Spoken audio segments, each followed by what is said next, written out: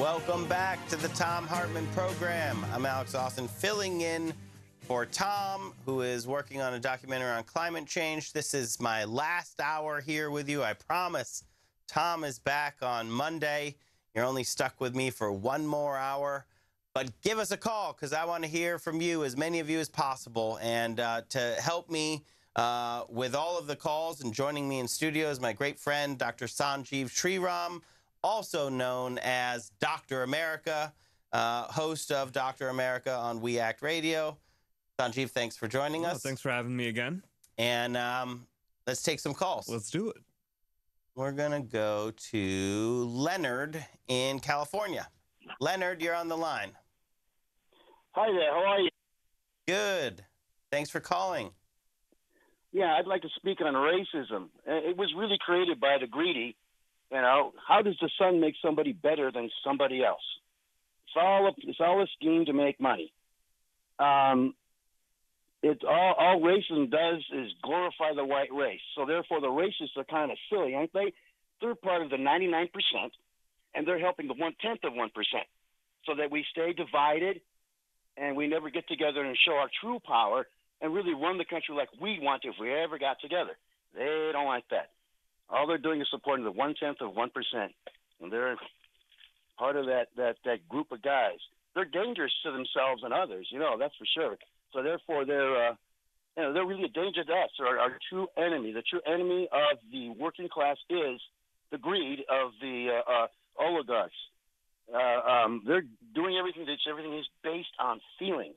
They want to get to people's feelings. That's why racism kind of exists a little bit, because they're trying to talk to people's feelings rather than their brain. We really got to start thinking a lot more clearly. You know, supporting the 1/10 of 1% is like supporting your neighborhood bully. You know, hey, you just took my lunch money. Oh, this is not working for any of us. I really think Donald Trump is only speaking to the 1/10 of 1%. He's making it great for them, but not for us, making life real miserable for the rest of us. Leonard, thanks so much for your call. Sanjeev? You know, when I was listening to him, it reminded me actually of a story that I've heard about Martin Luther King when he was in jail, and how he would befriend the jailers, and when the jailers got to know him more and more, they actually found common cause with a lot of what Dr. King was marching for. And it was because of that human connection of describing that, look, we're not, this entire march, this entire movement is not just about ending racism in this country or fighting racism in this country. It's about fighting poverty in this country. And one of the things that he was able to really connect on is that, look, you and us on either side of these bars have a lot more in common than the people that we're fighting against out there. And, you know, I hope that when I'm out and you're out, that we can, work together. And it's a very interesting situation, because you would hardly ever expect that, the two groups would ever find common ground, but they did. And I think that there is some truth to, what the caller is talking about, where, racism is a very effective, divide when you're trying to distract people from economic interests and other kinds of policy goals that would end up serving everyone, regardless of their race.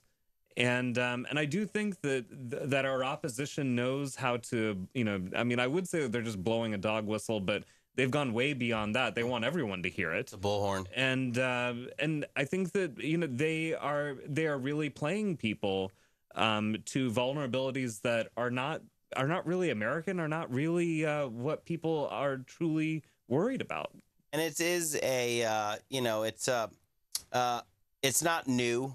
White supremacy is definitely a tool of control by the bosses, by the billionaire class, and it is based on the very old strategy of dividing and conquering.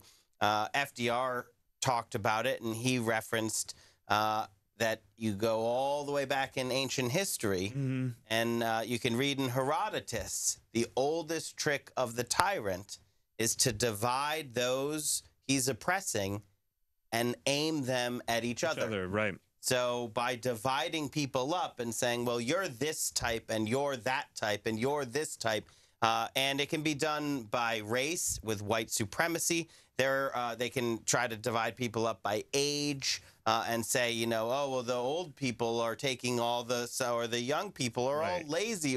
And again, it's all to divide people up so that together, multi-generational, multiracial, multi-ethnic, through the power of solidarity, we're not going to be able to, they divide us up so we can't stand next to each other, point at Wall Street and be like, no, it's all them. Right. It's this very small group of people who have everything, and all of us standing together. And that's why they do it, because they're terrified of us. Yeah.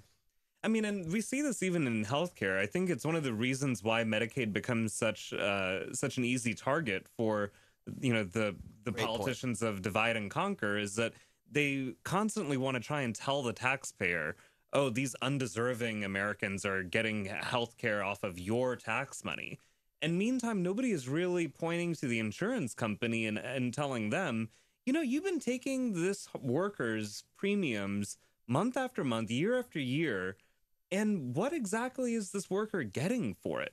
You know, I mean, like when premiums go up by 20, 25%, there are very few people who can actually go to a clinic or hospital, find something and say like, oh, that right there, that's where my 20 to 25% went.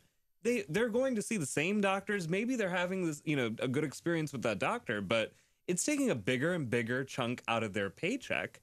And yet, you know, you never hear the politician blame the insurance company for taking a bigger bite out of a hard-earned paycheck, but they love to point to the quote-unquote undeserving American for committing the crime of being on Medicaid and seeking the basic human right of healthcare. And I think it's speaking to that divide and conquer thing, when you realize that there are some real culprits here, but it's not the ones that we seem to keep blaming and attacking. Right, and it is the culprits are usually the ones pointing the finger.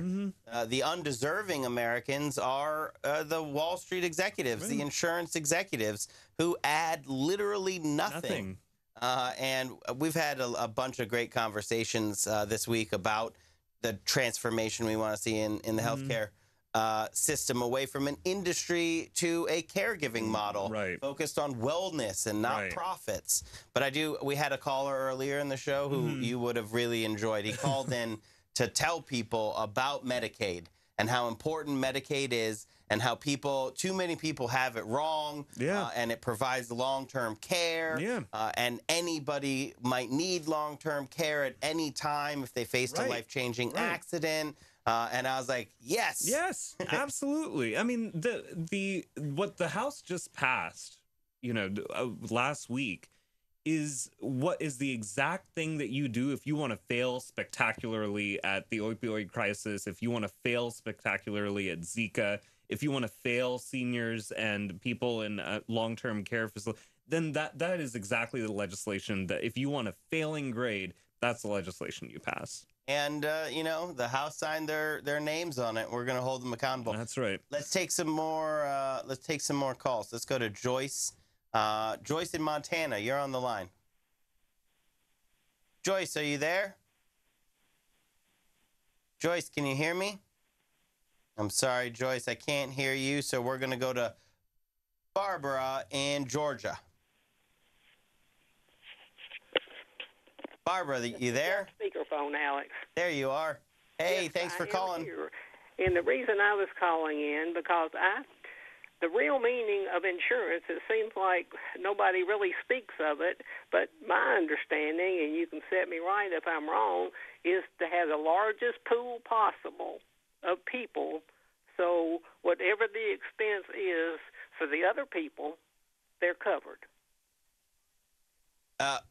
That is, Barbara, you're right. That is the way insurance models work, whether that is social insurance, whether that's private insurance. The idea being that when we're all in and we're all doing our little part, we all benefit. And I mean, insurance is supposed to be as simple as that. I prefer to, look at social insurance and that social contract that we have with each other, which speaks more to the values of the web of mutuality and how we're all kind of tied in together, because at some point we were all young. At some point, we're going to be old. We don't know who among us will, face a disability. And because each of us has those vulnerabilities in life, both predictable and unpredictable, we should be looking out for each other. And insurance is one model for doing it. And social insurance is exactly so, spreading the risk. So Social Security is wage insurance. Right.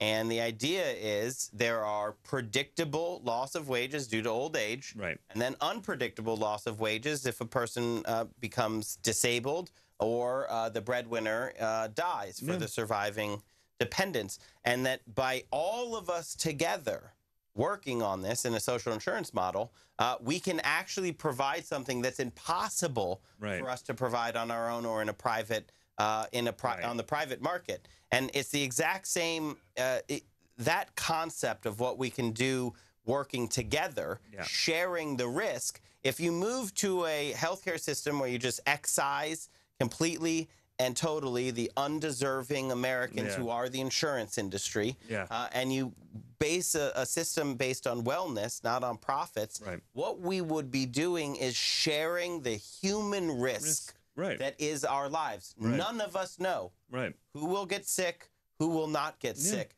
But we together, if we're all together, and we are all in it together, we can actually face that down in a much more efficient and humane and rational model. And and we can be healthier for it. That's the thing of it, is that, we can be much healthier for it under that model than we are now. The idea that, the thing about getting sick in America is that, most patients, when they hear that they have something like cancer, they hear a serious diagnosis like that. Yes, there is absolutely the concern about, are you going to get better? But are you going to get broke is usually the first questions on most Americans' mind. And that's un-American in my opinion. It's just wrong. Sanjeev Sriram, a.k.a. Dr. America. We're taking more of your calls on the Thom Hartmann Program right after this.